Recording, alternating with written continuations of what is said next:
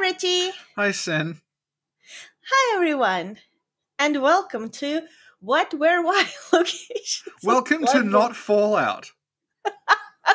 Welcome to Country roads. Oh, God. Take me home. Shut up. Shut up. To the place I belong. Yeah, country roads, take away our subscribers who are fucking... You know, we have net subscriber West loss Virginia, for the first time in the last 3 years. When we started doing this, all right, there is an obvious bump and it keeps growing steadily, and now the fucking spectre of Todd Howard has descended upon this channel, and we actually have a net subscriber loss for the first time. I just wanna start a flame in your heart. So, Richie. Yes, Sin. Today we're gonna talk about the place one takes the carriage for Cainhurst Castle and the road there. Recommended by Nick. Thank you, Nick, and thank you, Sin. And thank you, Richie. And thank you, Brutus. Thank you. And thank you, Nostradamus the Vampire. Thank you. And thank you, the little slug who cannot lie. Thank you. Now Richie appreciates the array of characters. I feel like the last fortnight of wall-to-wall Fallout was a plot by Sin to make me just desperately want What, Where, Why and a series of one-note characters back, and it worked.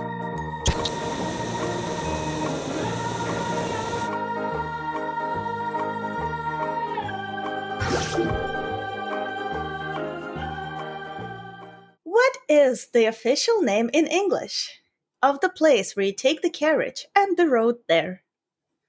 I will find out. I think it is referred to on the Cainhurst summons as Hemwick Crossing. So let's see if that's what the guide calls it as well. The guide does indeed call it Hemwick Crossing. Amazing. And is it just the place where you take the carriage, or the road there, or both, or neither? It's where the little obelisk is that marks the paths out. And what about the road you take there? Does that have a name? On the map, it's labeled Castle Bluff, but I don't think that's referring to the road necessarily. I think it's the cliff area that the road is on. Interesting. Thank you, Richie. Now, Richie, please first describe the place where you take the carriage and then the road. The place where you take the carriage is Hemwick Crossing. True to its name, it is indeed a crossing. It is an intersection of two different roads. One of the roads goes from Cainhurst to Yarnham, and it is the road that we take the ghost carriage on when we go to Cainhurst. And if we go the other direction, it's what leads us to Yarnham. And there's an interesting piece of weird geography that I think is a remnant of something that was cut, because if you follow that road all the way to Yarnham, it doesn't actually go to Yarnham. It terminates in a rock wall. It's where all the snipers are when they're gathered around the fire on the way to Hemwick. It terminates there, and there's basically just a pile of rubble and a statue. And then the way you actually get to Yarnham is you go to the dead end and then you turn right. And there's a little cave that leads to Yarnham. So presumably, this was one unbroken road at some point, and through development, it became a road to a dead end and a little cave pathway. The other road is the road that leads to Witch's Abode, and the map calls that the corpse-lined path. So it's a little intersection of those two roads, and there is a big obelisk there. And presumably in the olden times, that was basically a road sign, and it would tell you where the different roads went, but I don't know if it really works like that anymore because it doesn't have anything written on it. Just a bunch of weird designs. And really there's only two directions. One is a perfectly straight road between Hemwick and Yarnham, and the other is just off to the side there's a mansion with a witch who collects eyeballs. Thank you, Richie. Now, when you were saying roads, did you know Yes. what I was thinking about? Yes, don't. Cainhurst roads, take me home to the castle where I belong. Queen Annalise, We're going to need fucking Alfred, couples counseling as a result of this Fallout thing, okay?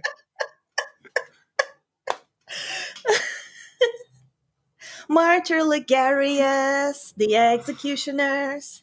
Okay, good. Yeah, this is like when the irate gamer got into Skylanders. What happened? He kept making Skylanders videos and people stopped watching. Thank you, Reggie. But he made a separate channel just for Skylanders. And people didn't watch that either. Thank you, Reggie. Now he's a puppet who reviews Lego. Sounds like he's living the dream. He's doing better than we are, to be honest. So, Richie, Yes. when was this place built? What, the crossing or everything around it? Just like everything. Like everything in the world. So, Richie, what we Yes. have there is a location, the obelisk, the invisible road. Well, it's So- not an invisible road. It's like it's a road that's broken. And then when you get the carriage goes along where the road used to be. Yeah, so it's an invisible road. Is it invisible if it's just not there? What would you call it? But it's not an invisible road because we can't. It's not like it's still there, you just can't see it. Like it's actually gone. It's still there, but you need a magical carriage to take it. But it's not still there. It's still there, you just need a magical carriage to take it. Otherwise, why is it that the magical carriage can take it and we cannot? Because it's like a ghost carriage. It's going where Okay. it's going where the road used to be, but the road's not still there. If it's not still there, then the magical ghost carriage would not be able to cross it. If a ghost can go through a wall, you don't say there's a magic invisible door in the wall. You say the ghost is incorporeal and can go through the wall. So it's the same thing when it goes on the road. The road's not there, but it's a ghost carriage. It's not bound by the rules of physics, so it can go across the invisible road. Let's just agree to disagree on that point. All right, Thank you, Richie. that'll be what, where, why roads of Bloodborne. So, Richie, the obelisk. When was that built? Ring news. Yep, roads of Bloodborne is go. Okay. Oh, so Richie, Yes. the obelisk. Yes. When was that built? It's very old. So probably we talked about Hemwick a bit. This is going to be a repeat of the Stables episode, but the Stables one was just on Patreon, so I think we can And repeat what was it ourselves a called little. specifically, that episode? That episode was called Hemwick Saddle World. Hemwick Charnel World. Yeah. Thank you. It's very easy to find. That's what I love about the way this is structured, because your insistence on giving our own names to locations means that they're therefore impossible to find unless you already knew the name we came up with, because we are not using the official names. No one calls it Hemwick Saddle World. No one calls it Executioner's Sepulchre. The Tidal Chamber? Yeah. The Red Moon Chapel? Yeah. See, no one would actually be searching for those things. Yarnum Watchtower? Yeah. Party Village? As Everybody knows Party Village. No, they don't. I've looked at the Murmur views. Disco? Everyone doesn't know Party Village. The Panopticum? It is called that officially, though. The Panopticum? I don't think if so. you're playing in Russian, it is. Dr. Quinn Medicine Woman. What is that? I forgot about this. We called the location Dr. Quinn Medicine Woman. Oh, Let's I love talk this. about Hemwick. Okay.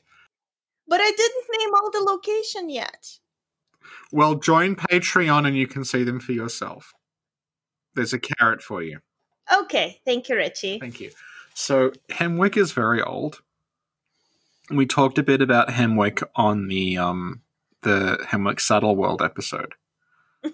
That Hemwick is on the outskirts of Cainhurst. So presumably it's like Cainhurst is the castle and then Hemwick is the village at the foot of the castle. And as a result, you can imagine back when Cainhurst was active, when it was a big power like hundreds and hundreds of years ago, there'd be carriages coming back and forth all the time.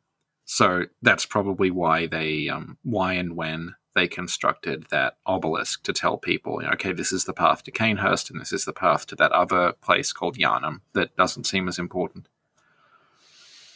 So the bridge and the obelisk were built at the same time? I'm assuming the bridge came before the obelisk, because otherwise the obelisk would be pointing at nothing. It would just be pointing at a cliff like it is now. Well... Annalise's trick. Thank you, Richie. Go this way to Cainhurst, and they go like...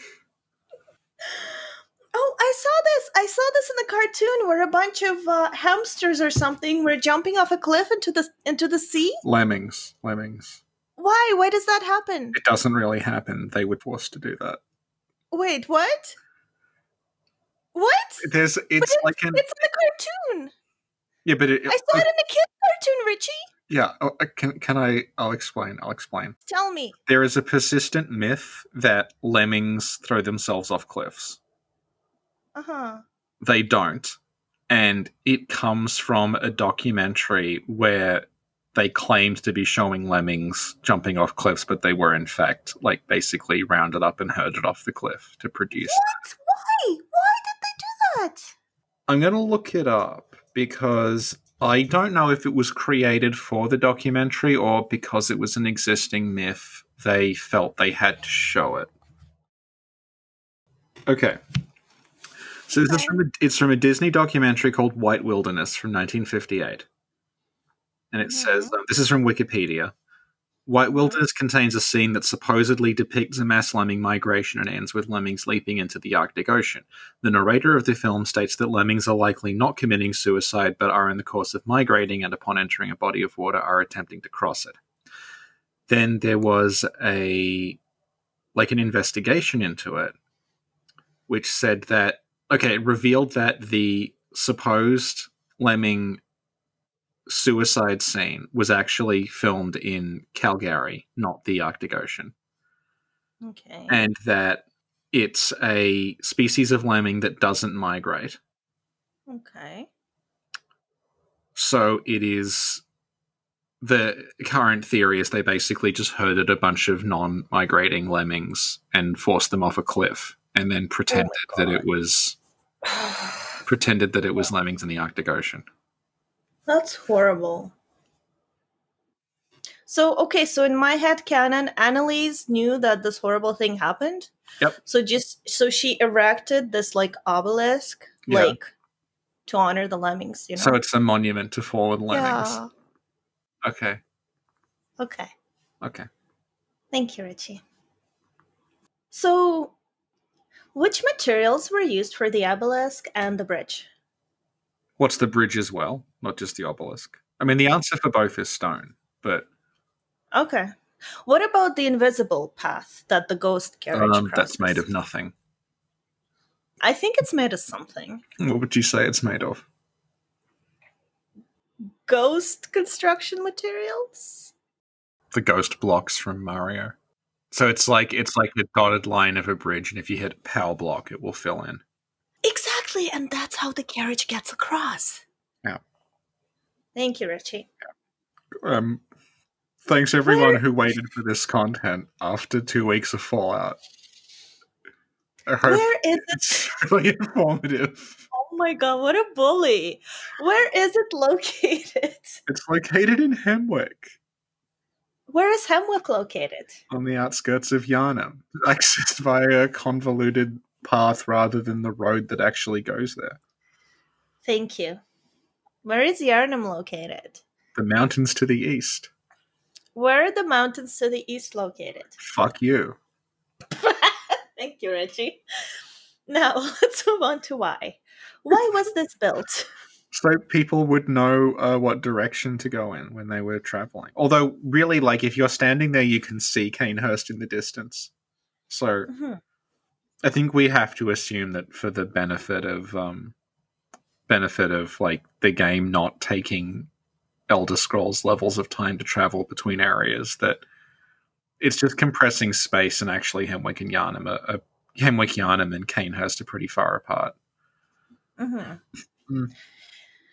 What's its current purpose? I guess we're talking about the obelisk now, or Well, yeah, but its current purpose is nothing unless you have the Cainhurst summons. Then it's something. Right. Right. And who utilized this area before? Travelers going to and from Cainhurst via Hemwick. And who utilizes it now?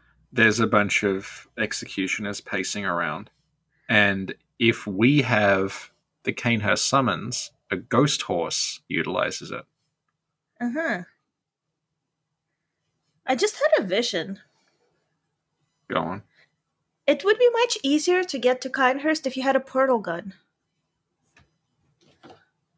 Oh no, as I said that, my computer went to sleep. It did not appreciate my vision. Years. Oh no, I'm back and Rich is Googling Handling again. Yeah, no, it's still not out. Okay. Okay. So now this is the optional part. Uh-huh. Let's make up the name for this location. Well, we did. It's the Monument to the Fallen Lemmings. I agree. Yeah. Excellent. And I guess that's it. Richie, do the outro. That was What Where Why Locations of Bloodborne, a Monument to Fallen Lemmings.